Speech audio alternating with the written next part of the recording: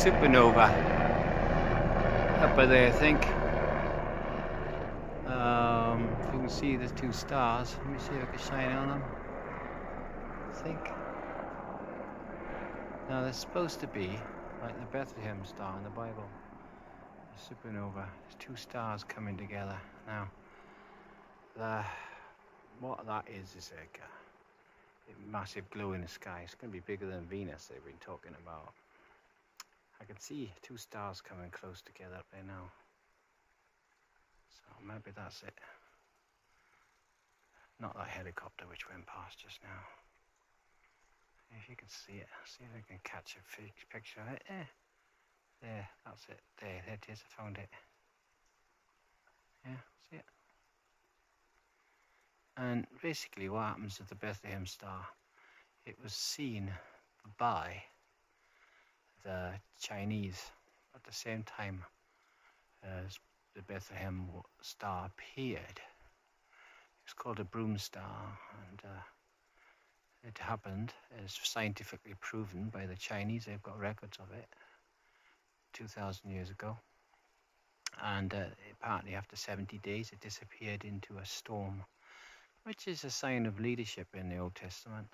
70 elders, Jesus had 70 elders, 70 in the Old Testament, then the 70 books, the NXX. So this 70 is quite significant for leadership, leaders to be born, and that's what happened anyway.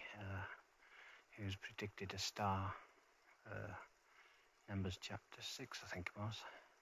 Star would come in Jacob, come over Jacob, and then we have it.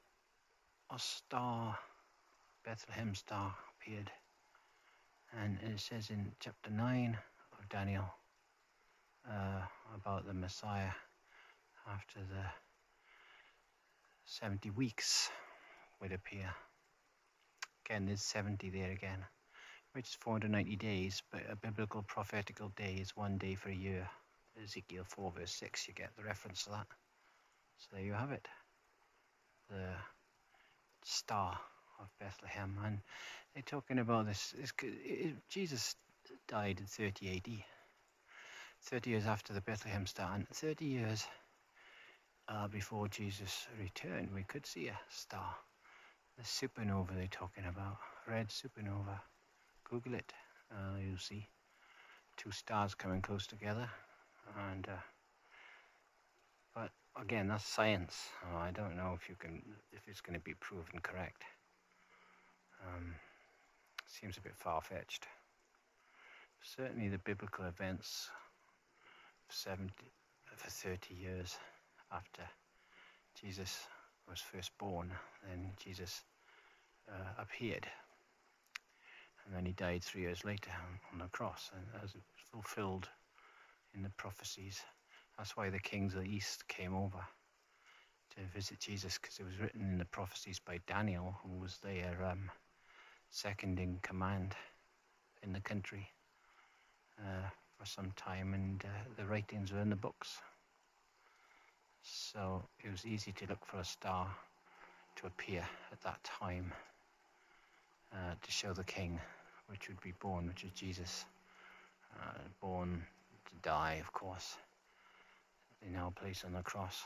So believing in him, we have everlasting paradise and the way back to God. Yep, the stars. Think of the stars. The North Star fixed. That's where you get Greenwich Mean Time from. Point a circular calendar at it. Greenwich Mean Time. It's fixed star. At the end of the 7 Suspen stars, I call them. It's the plough. And it's just off that, 4 fingers off that, you'll see it. Thing is, yeah, the sun, the moon and the earth are right distance from each other in the eclipse. 400 times 400. It's mathematical. It shows God's in control. There you go. Anyway, I've got to go. By the way, you get the ring effect, and that shows God's engagement ring to the church on earth. And God is, I believe, represented there because Jesus is the Son of Righteousness who rises with healing in his wings. Malachi chapter, I forget what chapter it's in. And then it says, so then the Holy Spirit reflects the glory of Jesus, which would be like the moon. So the earth would be like for God who made everything by Christ Jesus. And all three become one, which shows the triune God. God the Father, God the Son, God the Holy Spirit. Three become one in the eclipse. There you go.